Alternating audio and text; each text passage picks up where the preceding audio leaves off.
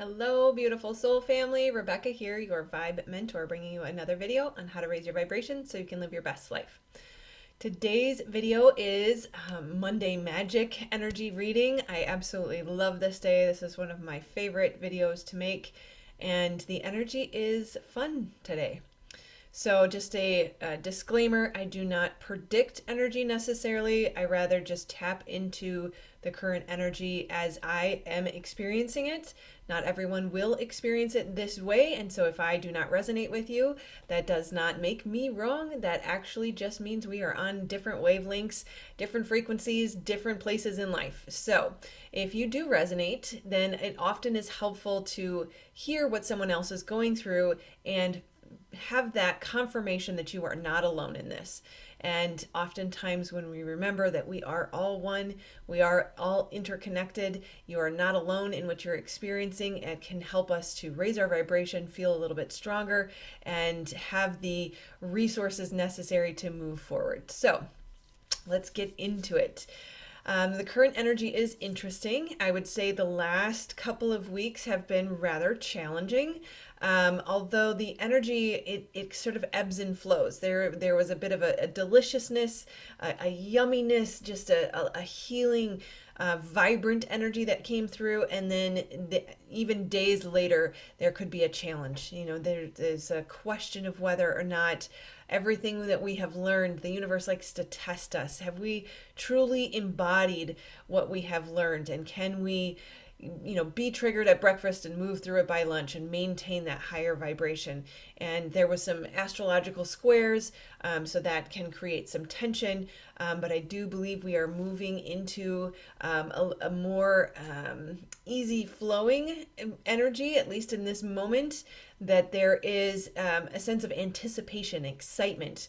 When I was tuning in and really just grounding in the body and really tapping into what is available to us right now, there was almost heart palpitations, like an excitement, a flutter of excitement and anticipation for what is to come.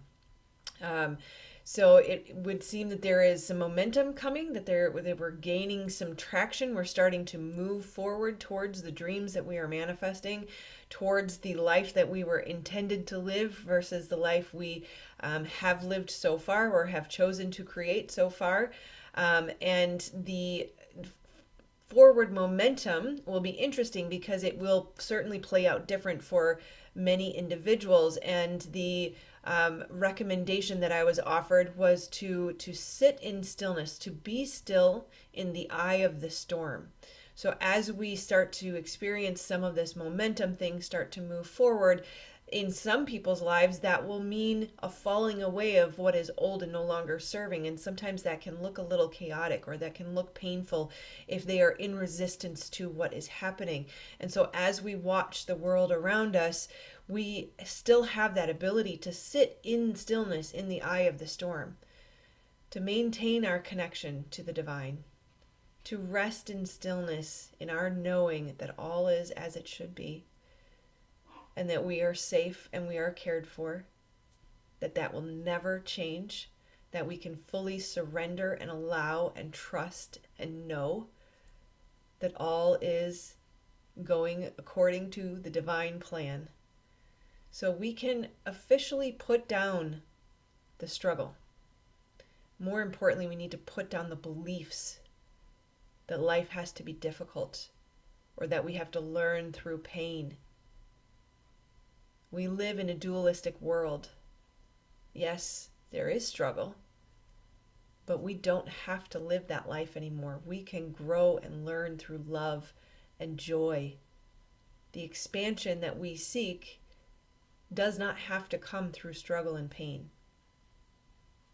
And it is up to us to put down that belief. So start to say to yourself, I no longer learn through pain and hardship. Life is easy, effortless, flowing, abundant. Start to free yourself, because ultimately, at the end of the day, we talk about life purpose.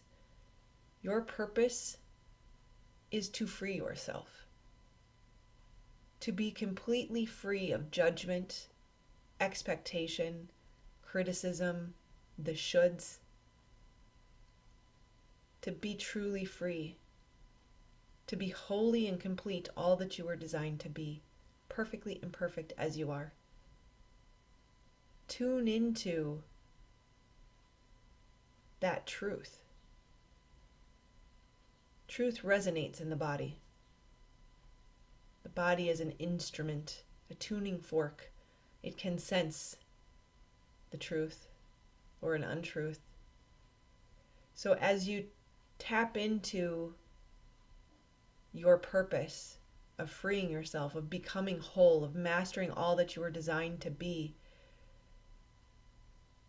feel that resonance, feel that truth in your body, and know that the new earth is here. It is here now. It is a matter of tuning in to that frequency, recalibrating the beliefs that lead to the thoughts, that lead to the actions, that lead to the words, that ultimately become your destiny. To catch those things like a belief in struggle and say, no more. You are part of the new earth construction team. If you are here, that is why. We need you to recalibrate and to tune in, to raise your vibration and raise your frequency, to become whole and to become free. It's important to remember that we fell from grace and it was a choice. We chose to forget how to tune in, how to raise our vibration. The fifth dimension is non-judgment, non-resistance. So we fell from grace on purpose, by choice, so that we could remember and teach others by example. That as we put down the judgment, we put down the criticism, we step into our purpose of freeing ourselves and mastering all that we were meant to be, we lead by example and show others how to do the same. So tune into the music, tune into the vibration, tune into the frequency of heaven on earth.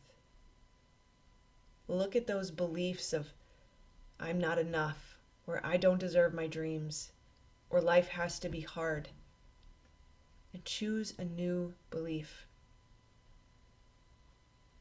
All you have to do is tune in to the frequency that is available already right now. No more creating from lack. Everything in your life up until this point, if you are just starting on this journey, everything that you have created came from a place of lack. You believed there wasn't enough, that you weren't enough, there's not enough love, not enough money. Everything that we create with the intention of fixing something we don't like is a creation that comes from lack. So again, choose a new belief, make a new choice that I am abundant. Money flows to me effortlessly and easily in ever increasing amounts from many different sources. My bank account overflows with abundance. Create from that place. If I am abundant and I overflow, I want to manifest experiencing all the luxuries of the world, traveling, seeing all the beauties in the world. That's creating from abundance instead of lack. So remember that we are all one. We are all one human family. We all literally descended from one woman. So as you go through life, remember, every person you meet is your cousin. Honor their path. honor who they are, honor how they show up, put down the judgment, put down the resistance, embrace all that is, and remember, the tide rises all boats. So as you heal yourself, as you become free, as you allow yourself to believe that you have the right, the birthright of abundance in every form, you are helping your brothers and sisters, your cousins, your aunts, your uncles, your human family. Because we are all connected, your purpose is your joy and your bliss, is your dreams, is self-actualization, is mastering all that you are meant to be, following your desires, using your joy as your compass, and creating a life that you love. It's not Pollyannish. It's the truth. Feel the resonance in your body. So that's what's on tap at this moment in time. I would love to hear, are you seeing evidence of this theme in your life? Is this showing up in more ways than one? Because it will. If we are on the same soul family path, the same frequency and vibration, this will show up in many ways. The universe has a way of confirming the message from more than one source. So do share. It is helpful not only for me, but also for your family, the other people that watch this video. It reminds us we're all in this together. You are not alone. Okay. I love you. I will see you on the next video. I hope you have a beautiful and blessed week. Namaste, my friends.